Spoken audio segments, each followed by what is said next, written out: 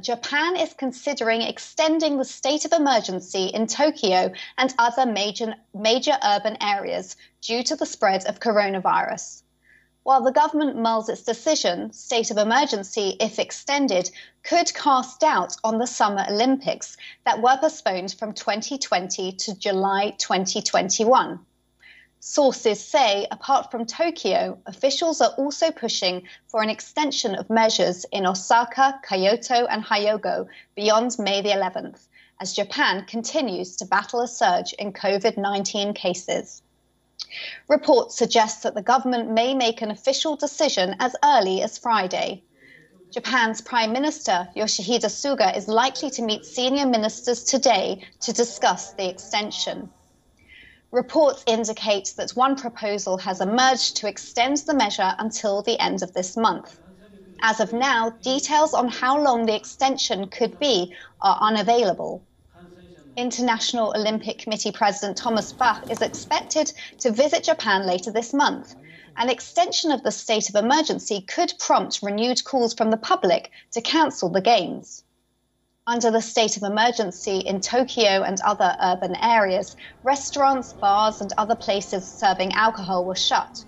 Large department stores and cinemas were also closed, and spectators were banned from big sporting events. Meanwhile, the Tokyo Olympic Marathon test event was flagged off in Sapporo. International athletes were part of the half marathon on the Tokyo 2020 course. Tokyo 2020 President Seiko Hashimoto says that she hopes the event would be an example to the world that proper COVID-19 countermeasures can ensure safe sport. As part of safety measures, officials were seen patrolling the cordoned-off running area.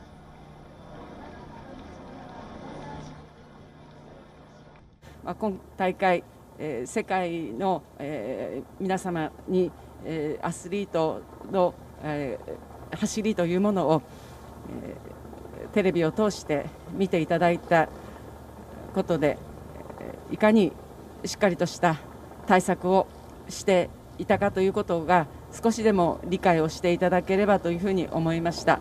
海外の選手も来ていただきましたけれども、入国からそして移動や宿泊、食事もまた全てでありますけれども、全ての行動において市民の皆さんと一般の方々と接触することなく大会に臨んでいただきましたので、そういった行動規制も含めて十分な体制を取ることはできたというふうに思っております。